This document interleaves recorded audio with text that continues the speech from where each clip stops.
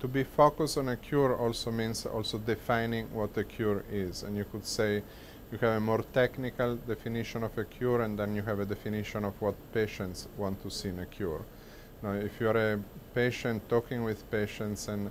interacting with them every day, the definition of the cure could be like the ability to resolve diabetes and the daily fear of hypoglycemic events or the fear of developing complication through restoration of a normal glucose control, but without introducing any element of danger that could introduce other kind of complications, such as the need for long-term immunosuppression that is now required for an islet transplant procedure. So in a technical, more scientific way, definition of a cure would mean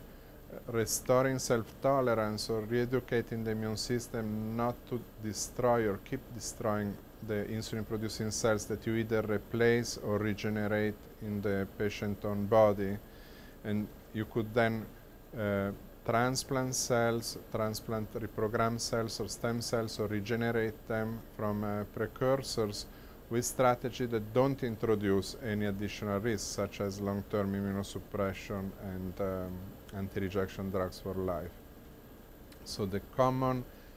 theme is avoiding introducing other problems so that you replace insulin for another problem, like long-term immunosuppression.